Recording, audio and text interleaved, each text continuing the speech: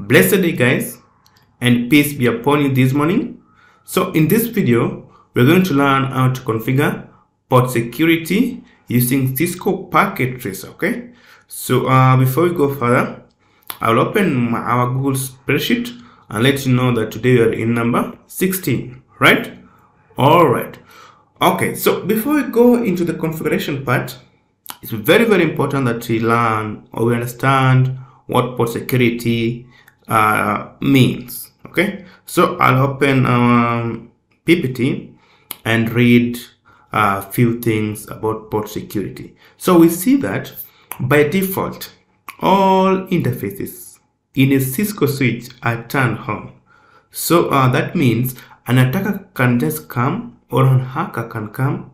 The hacker can come and plug their PC to any port on the walls, because the ports on the wall connect to the switch. Okay, and they can compromise the network. So to prevent this, we can implement port security to curb or to deter those unauthorized users from accessing this port. Okay, all right. So we learned that there are two ways through this one can happen. We can limit the number of MAC addresses that are MAC addresses in a single port, or another way, we see that if unauthorized access is observed, the traffic should be discarded. Okay, right? The traffic will be blocked. It will not be sent to the destination, right? Okay, so we see that switches learn MAC addresses when the frame is forwarded through a switch port. Okay, so then by using a port security, a user can limit the number of MAC addresses that can be learned to a port through the following ways. So we can limit the number of MAC addresses that can be learned through a port through these ways. We can manually limit it, or we automatically limit it. When we do that, when we manually limit it, it's called setting a static MAC addresses. But when we do it dynamically or a kind of automatic way, we use a command that's called sticky. Okay, so this is a sample way to configure port security. It's very, very simple. Just enter an interface, you make it an access port, then you enable switch port security on that port. Then you specify the maximum number of devices that you want to access that specific port. Okay, then this is where you give the MAC address of that device that you want it to access that port. Okay, then you give the violation mode. Very, very simple. Okay, we say that you can give the MAC address either dynamically or manually. Okay, all right. So I will go back to our packet tracer so that we can start a configuration part. Okay, all right. So I'll open our notepad as our culture. We read the guiding steps on the notepad. So the first step is always to draw the necessary topology, decorate and comment. The second step is to configure IP address to all the PCs. I've done all of that. You can see all of these computers are having specific IP addresses. You can see 1.5, etc, etc. Okay, so I'll open this again. So step 3, identify ports to configure port security, the maximum number of devices per port, violation mode, and method of obtaining MAC address. So I've already done that. I've already given that comment also. So for these two devices, we want to have a port security with the violation mode of shutdown.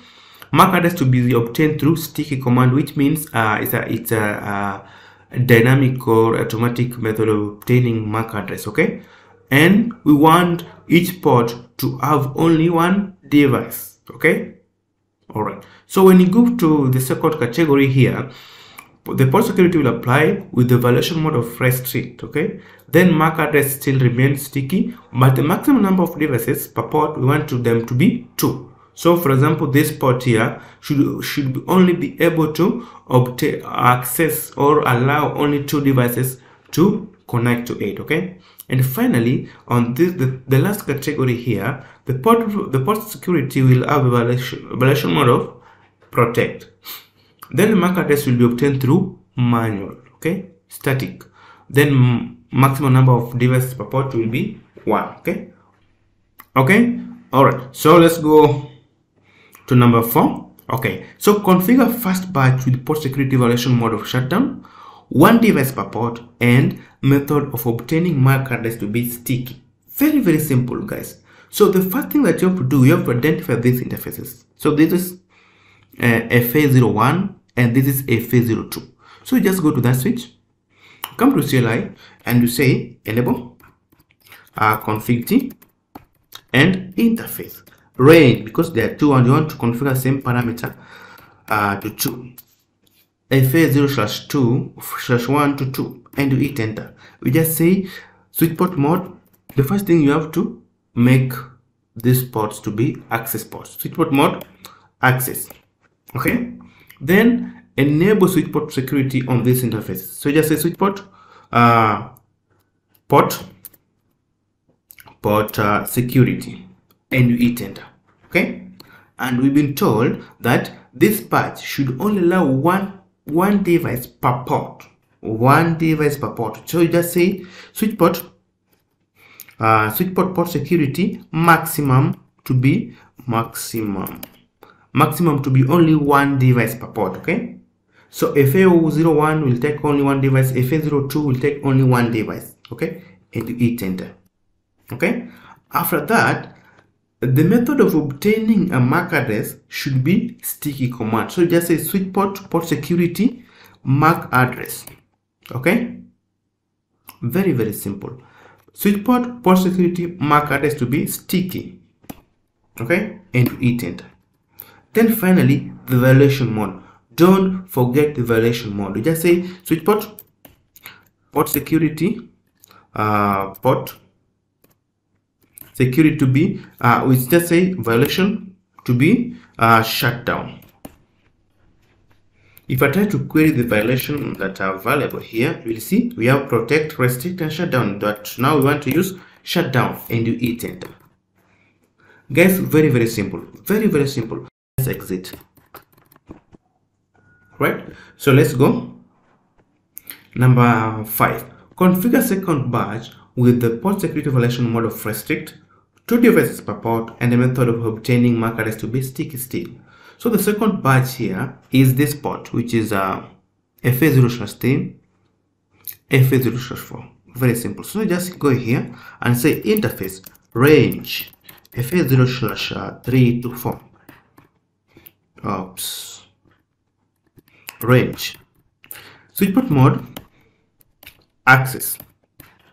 Then switch port security. Then switch port security maximum number of devices to be 2 now, because here 2 devices per port.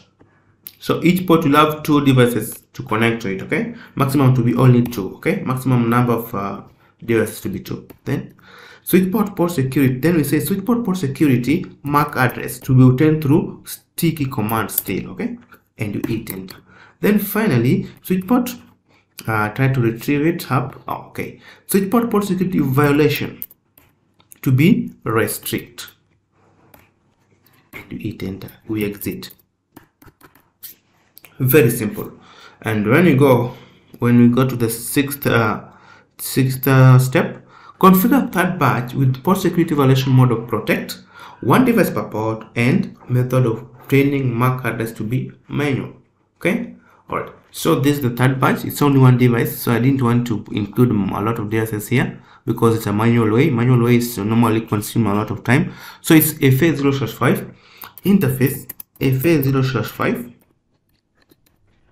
Okay, then make the switch to be access, make the port to be access port. Okay, then switch port security, you enable it first. Then you say switch port security maximum number of devices to be 1. Okay, then switch port security, we say method of obtaining MAC address to be, you see there are 2 methods, sticky or the manual way.